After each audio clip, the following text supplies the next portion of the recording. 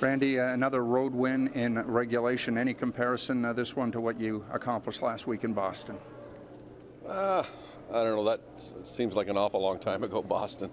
It seems like the time flies, and you've got the next one and the next one and the one before that, and then the next one is always the most important one. And then I think tonight we did a lot of good things early in the hockey game, and then we reverted back to some of the old habits that we've displayed.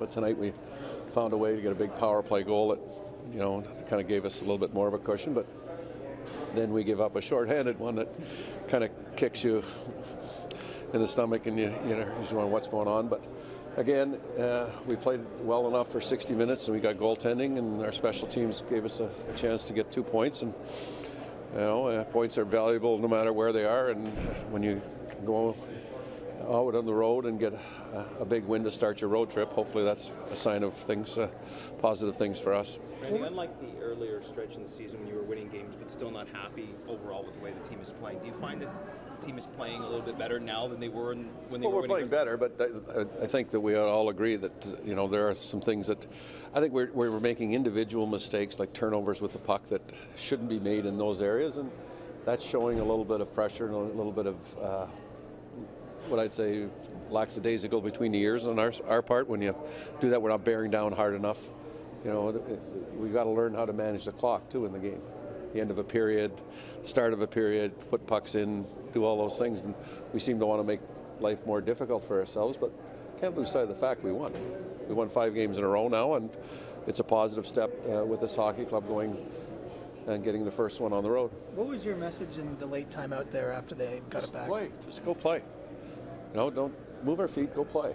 It's not like we haven't said that before, but with the late timeout, I just felt that any momentum that we could possibly snuff out, hopefully a timeout would give us a little bit of breather and show a little bit more confidence in what you're doing out there. Stay with the plan, go execute. And I thought we did, but that from a standpoint, we put pucks in and we started to cycle. Of course, they're going to come with 3 and 4 guys. Then they're going to pull their goalie. We knew that was coming. So those are all the things that were happening inside the game. But I thought our guys withstood the barrage, and then now we move on. Has this been a proactive time for your blue line offensively?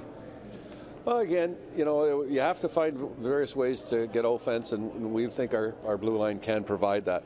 We've got 2 young kids out there that are offensive-minded and offensive-skilled, and we feel that they can continue to make a complement. And again, Franson and Phaneuf have been mainstays as far as offensive production with our power play specifically. But again, we'd like more contributions from everybody on the lineup.